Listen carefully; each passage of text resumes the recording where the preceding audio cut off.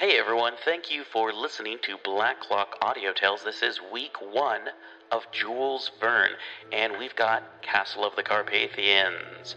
It may have inspired the topography for Bram Stoker's Dracula. I mean, it very likely could have, and not a lot of stuff happened in Transylvania and literature, and I'm pretty sure Bram Stoker probably read this. But hey, how about the fact that we're doing Jules Verne all month long?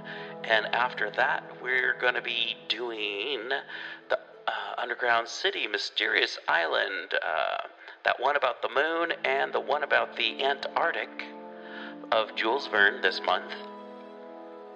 We're probably going to have some experts on the show talking about Jules Verne and talking about Jules Verne's influence on literature and fiction and science fiction for sure. And yeah, it's going to be a cool, fun time. And you know what you should do? If you like the show, you should let us know by going to facebook.com, look for Black Clock Audio Tales or People's Guide to the Cthulhu Mythos if that's the one you like better. And let us know that you like the show. Review us, rate us, whatever. Let people know that we're out there. Share us. Tell people about it. Be like, you know what? The announcer guy kind of sucks, but if you skip ahead probably about I'm guessing about 3 minutes, you'll get to the story and you can start listening to it. And sometimes he pipes in for commercials, but hey, you know what? It's free. So you know what? Let people know it's free and that I'm not going to put up a paywall. And that People's Guide to the Cthulhu Mythos, Black Clock Audio Tales, is a weekly podcast, but we put out enough every week that you've got stuff all week long. I ran out of stuff all week long, and then I remembered, oh shoot, I've got that post stuff that I edited last week that's coming up today, and then I was like, awesome. And then I remembered I also had some Unspooled to listen to, but I'll talk about that. No, I won't. I don't talk about other podcasts on my podcast. Anyway, so thank you for listening to this podcast. And also, I do talk about other podcasts. You can check out Dave's Corner of the Universe bits and segments that we do here. Hopefully sooner than later, we'll have Dave's Underground Goat Shenanigans. And we've got Black Clock Audio Tales, which you're listening to right now. We do special segments from time to time with folks like Ken Hyde or Andrew Migliore or Andrew Grace or let's see, sometimes we get David Heath to talk about stuff, and sometimes we're lucky enough to get Scott Glancy. We've had Rossi Lockhart from Word Horde, and we've even had Rodney Anonymous from the Dead Milkmen on the show. So check us out, PGttCM.com, for all the back episodes. Here we go. The catastrophe was imminent. Franz could only prevent it by rendering the Baron incapable of executing his plan. It was then 11 o'clock at night. With no further fear of being discovered, Franz resumed his work. The bricks were easily taken out of the wall, but its thickness was such that half an hour elapsed before the opening was large enough to admit him through. As soon as he set foot in this chapel, open to all the winds that blew, he felt himself refreshed by the night air. Through the gaps in the roof and the window frames, the sky could be seen, with the light clouds driving before the breeze. Here and there were a few stars, which were growing pale in the light of the moon now rising on the horizon. Franz's object was to find the door which opened at the end of the chapel, by which the Baron de Gortz and Orphanik had gone out, and, crossing the nave obliquely, he advanced towards the apse. This was in the darkness where none of the moonlight penetrated, and his foot stumbled against the ruins of the tombs and the fragments fallen from the roof. At last, at the very end of the apse, behind the reredos, in the dark corner, Franz felt a moldy door yield before his hand. This door opened on a gallery which apparently traversed the outer wall. By it, the Baron and Orphanik had entered the chapel, and by it they had just departed. As soon as Franz was in the galley, he again found himself in complete darkness. After winding about a good deal without either a rise or a fall, he was certain that he was now on a level with the interior courts. Half an hour later, the darkness did not seem to be so deep. A kind of half-light glided through several lateral openings in the gallery. Franz was able to walk faster and reached a large casemate contrived under the platform of the bastion which flanked the left angle of the outer wall. The casemate was pierced with narrow loopholes, through which streamed the rays of the moon. In the opposite wall was an open door. Franz's first care was to place himself in one of the loopholes so as to breathe the fresh night breeze for a few seconds. But just as he was moving away, he thought he saw 2 or 3 shadowy shapes moving at the lower end of the Orgal Plateau, which was now full in the moonlight up to the somber masses of the pine forest. Franz looked again. A few men were moving about on the plateau just in front of the trees. Doubtless the Carlsberg police brought by Rothko. Had they then decided to attack that night in hope of surprising the occupants of the castle, or were they waiting for daybreak? It required considerable effort on Franz's part not to shout out and call Rothko, who would have heard and recognized his voice.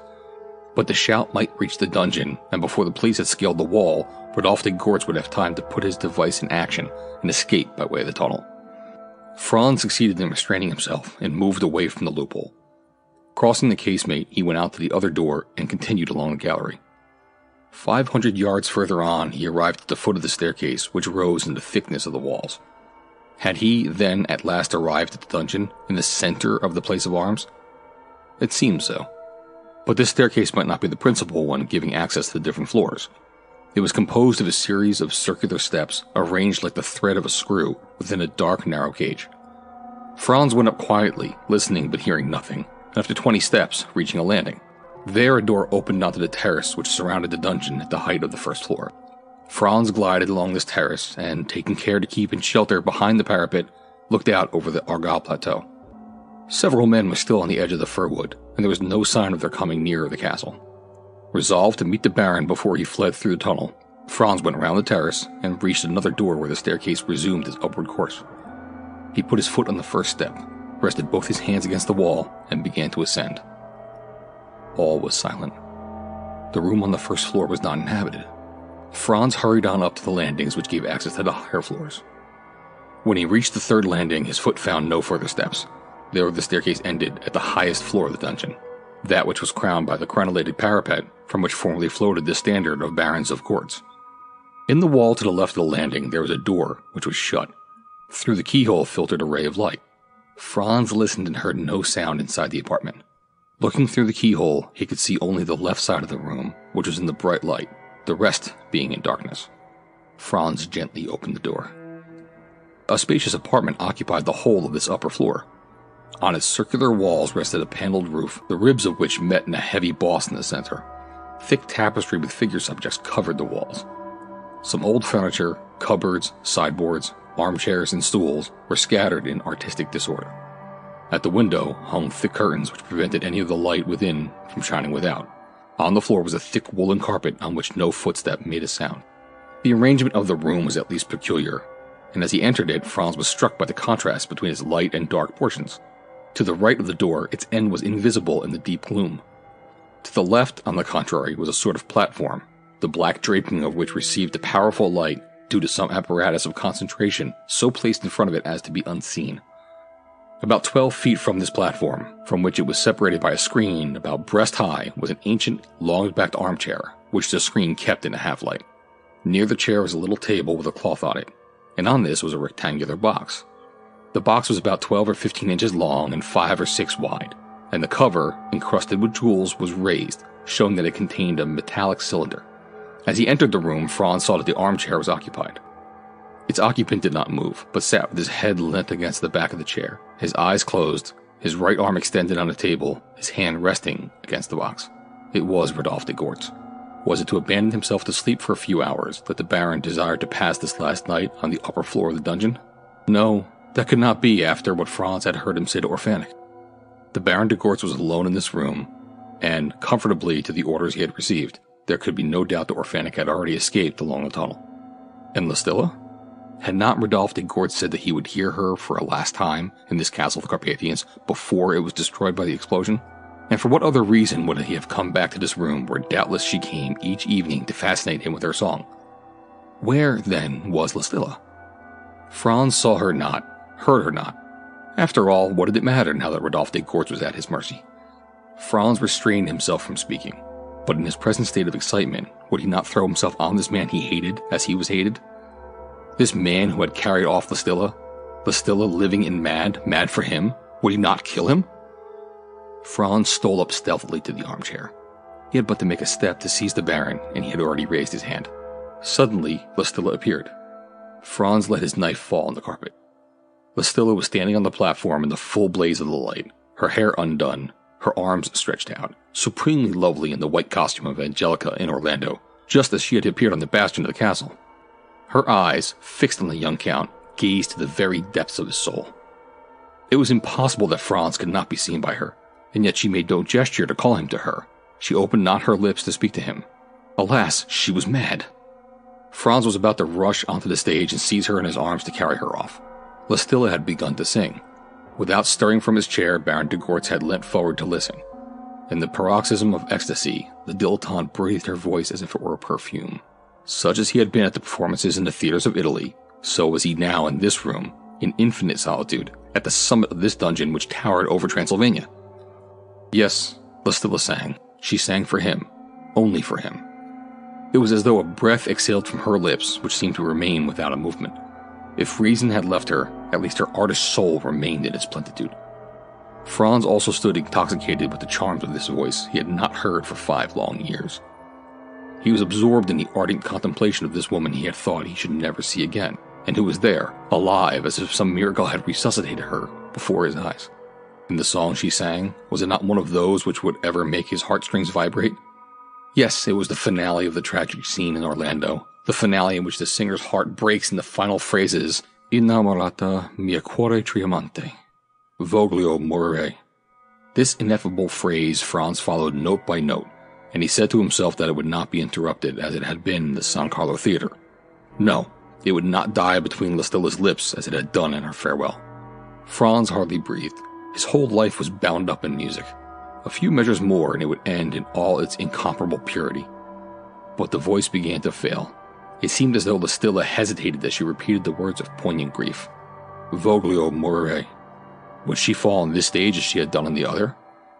She did not fall, but a song fell silent on the very same note as it had done in San Carlo.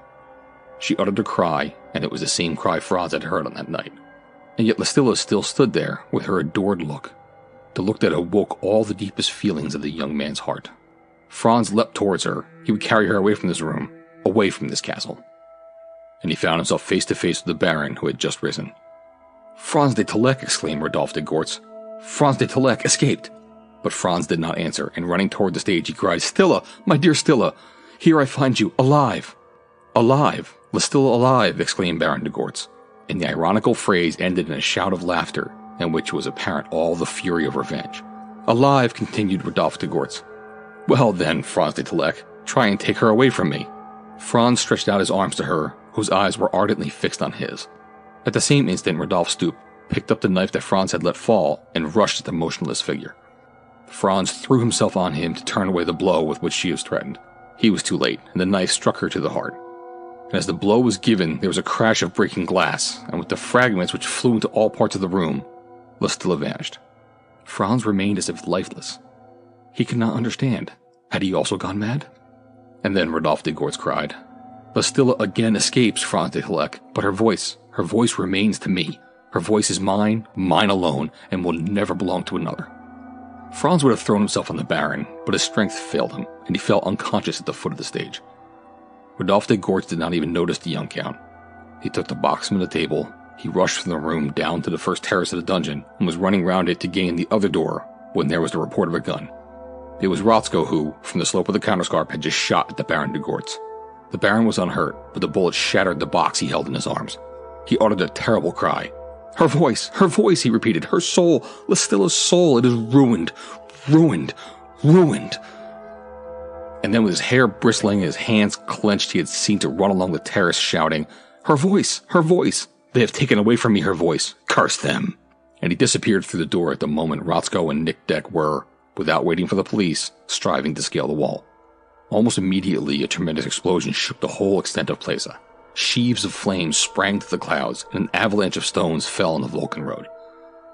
Bastions, curtain, dungeon, chapel were nothing but a pile of ruins scattered over the Orgal Plateau. End of chapter 16.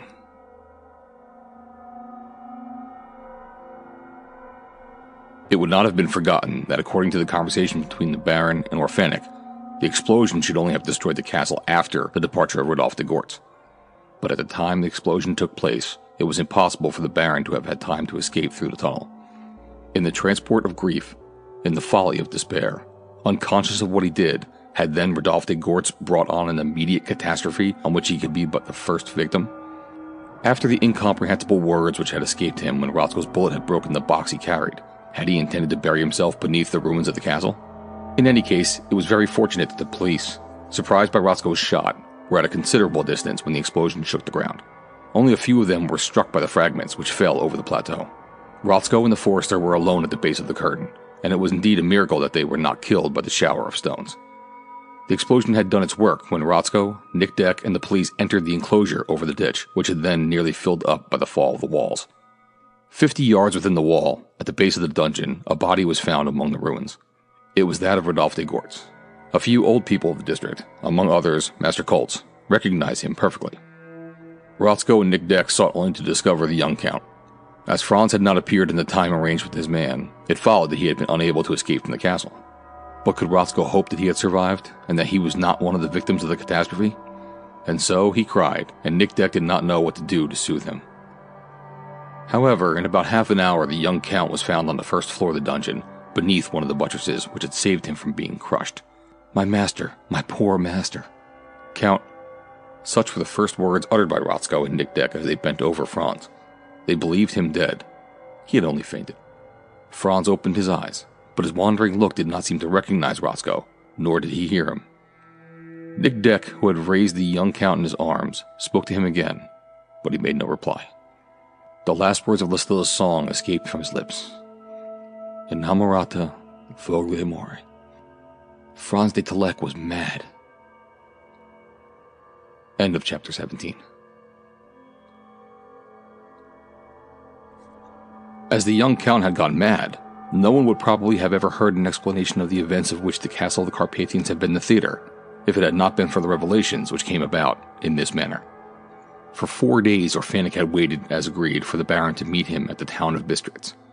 But as he did not appear, he began to wonder if he had perished in the explosion.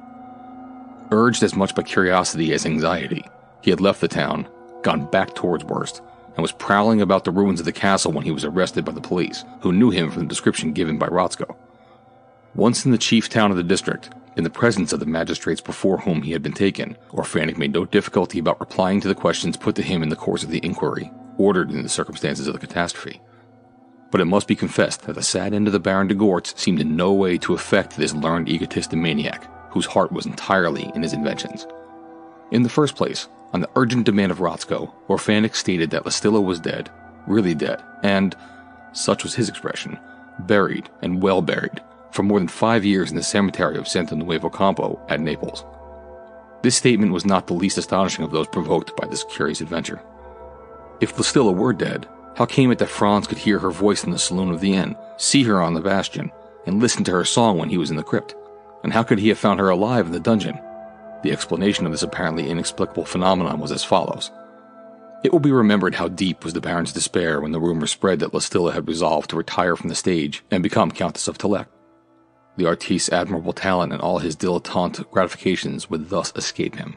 Then it was that Orphanik suggested that by means of a phonograph, he should collect the principal airs from the operas she would appear in during her farewell performances at San Carlo. This instrument had reached a high state of perfection at this period, and Orphanik had so improved it that the human voice underwent no change and lost none of its charm or purity. The Baron accepted Orphanik's offer. Phonographs were successfully and secretly introduced into the private box of the theater during the last weeks of the season, and in this way their cylinders received the cavatinas and romances from the operas and concerts, including the melody from San Stefano and the final air from Orlando, which was interrupted by Listilla's death. These were the circumstances under which the Baron had shut himself up in the castle of the Carpathians, and there, each night, he listened to the music given out by the phonograph. And not only did he hear Listilla as if he were in the box, but, and that would appear absolutely incomprehensible, he saw her as if she were alive before his eyes. It was a simple optical illusion. It will be remembered the Baron de Gortz had obtained a magnificent portrait of the singer. This portrait represented her in the white costume of Angelica in Orlando, her magnificent hair in disorder, her arms extended. By means of glasses inclined at a certain angle calculated by Orphanik, when a light was thrown on the portrait placed in front of a glass, Listilla appeared by reflection as real as if she were still alive, and in all the splendor of her beauty. It was by means of this apparatus, taken for the night to the bastion platform, that Rodolphe de Gortz had made her appear when he wished to lure Franz de Tolek into the castle, and by its means the young count had seen her in the room of the dungeon, while her fanatic admirer was in full enjoyment of the voice reproduced by the phonograph. Such very briefly were the explanations given in much detail by Orphanik during his examination, and it was with infinite pride that he declared himself the author of these ingenious inventions, which he had brought to the highest pitch of perfection.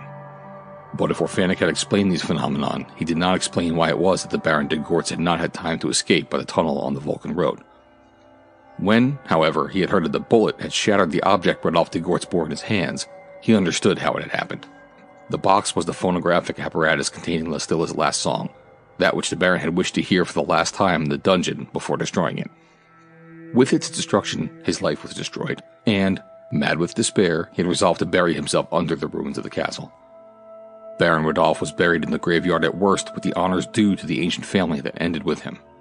The young Count Franz de Talek was taken by Rothsko to the castle of Krajoa, and there he devoted himself entirely to watching over his master.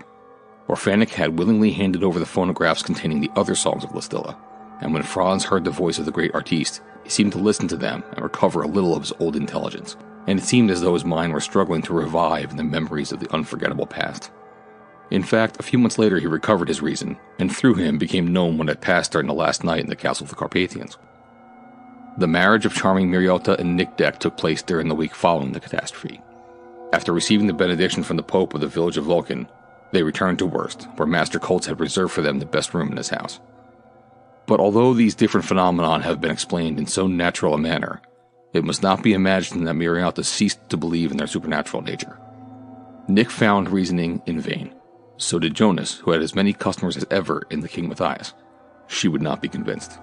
Neither would Master Coltz, nor the Shepherd Frick, nor Magister Hermod, nor the other inhabitants of Worst, and many years will elapse before they will renounce their superstitious beliefs. Dr. Patak, who had resumed his customary swagger, is often heard to say, "Well, did I not tell them so? Spirits in the castle, just as if there ever were any spirits."